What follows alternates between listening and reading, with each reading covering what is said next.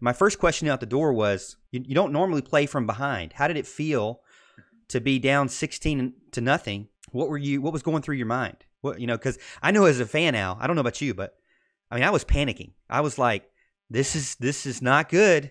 This is a really good team. It's probably the best team that Clemson has played in a long time, and I was very nervous. But most of the players, I think they've been kind of coached. They've probably been coached on this. Most of the players said, "Oh, I just focus on the next play, focus on what I'm supposed to do, focus on the person in front of me, or whatever my assignment is. I don't look at the scoreboard." But they all felt like neither one of them talked about being from behind. None of them talked about being from behind. I mean, offense or defense. Right. They all talked about sticking together, keeping your assignment, playing as a team, and just working through it. And that's exactly what happened. It's nice to see Clemson come back from behind as much because they haven't done that. Sure, absolutely. It's not a position they're used to being in at all, especially not with as bad as the ACC was this year. Obviously, we've talked a little bit about that on this show. And I mean, they were, won most games by 40 plus, except for, of course, the North Carolina game that everybody wants to talk about, that everybody's wanted to point to since the beginning of the year. And that's why we weren't going to do anything in the playoffs, is because, we barely hung on against UNC. It was our loss that everybody wanted to talk about just about, it's kind of the narrative that's been pushed all year. And I asked the guys, I said, what do you prepare specifically for Chase Young? And they said, they do know Chase Young. They do try. I mean, it's kind of hard to emulate. I mean, we've got to give him credit. I mean, he is a freak of nature. Yeah. He is a beast. He is definitely a first-round draft pick. He is somebody that, the offensive line, Tremaine Akram and a lot of guys there said, hey, it hurt. When he came at you, it hurt. So he's definitely a great football player. They didn't necessarily worry so much about him specifically because you can't really duplicate. But even though XT said he did try to, in practice, duplicate, be that guy, that was that Chase Young type guy for the offensive line.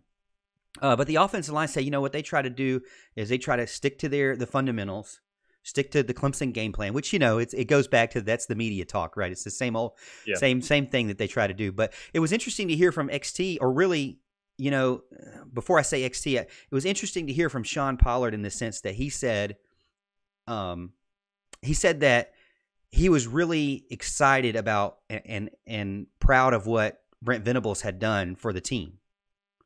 And I'm like, so you're not talking about your own positional coach? You're actually talking about a coach that's not even on offense? And you're talking about the defensive coordinator? He said, yeah. He said, every day we go into practice, we know that Brent Venables is trying to kill us. He is trying to attack us with every single piece that he can. He is trying to beat us and, pick on them and make fun of them all week and show them up. And so Sean Pollard and the guys were saying, we're so excited about and thankful for Brent Venables in the sense that he doesn't take practice lightly. He actually tries to beat Clemson's offense and frustrate them all week. And so when they go into the game, you can't prepare for specific players, but they went into the game feeling like they had already had Clemson's best, so they know they could compete. And I heard you even had a little conversation with Don Munson, if you want to tell us a little bit about that. I had to kind of, like you said, rub a little elbows. I wanted to try to get the Morgan Thomas Show with Big Al out there, get that name out there. No, not really. But I did. I do admire Don Munson. I've done a couple of play-by-play calls on YouTube. I said, Don, how did you come up with that call? The call that was like, we strike gold. The Tigers have struck gold in California. Yeah. And he was like, I didn't even prep it. He didn't even think of that beforehand. He just thought of it off the cuff. And I'm like, you got to be really good if you can do that. I mean, just think of something like that. I asked him to tell me what's going to be if Clemson wins, what's going to be like your go-to LSU or Louisiana saying. He's like, I don't have it. I'm just going to go with it. They've actually, Ben Milstead and Don Munson were saying that they have to go to, I believe, Chapel Hill for the basketball game. Yeah. And then they've got to go. So they normally go with the football team, but because of the scheduling, they've got to go to the Chapel Hill for the basketball game and then go and to New Orleans. So they got a lot of driving around to do. On the defensive side, like I said, I got to talk to De'Aaron Kendrick.